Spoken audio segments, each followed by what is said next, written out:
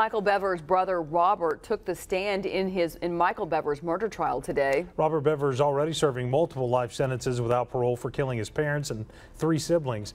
Well, now a jury will decide if Michael is also guilty of those crimes. News on 6's Taylor Newcomb is live on the story with today's testimony. Taylor?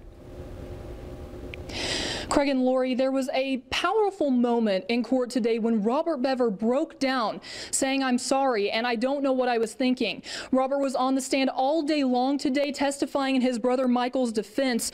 Robert said, "Looking back, it's unfortunate this plan ever came to fruition." He says, "For a long time, the plan wasn't real. It was just something he thought about to make himself feel better."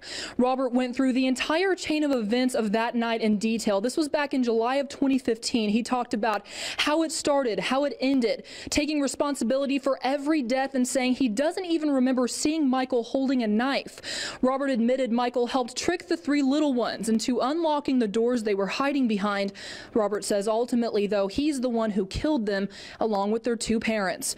Robert says he kept a journal, and inside that journal he created a Robert Bever character who was cold-blooded and ruthless, saying that night he flipped the switch into this character so he wouldn't think about what he was doing too much. Now the question for prosecutors is to find out whether Robert's account of events in court today is true or not.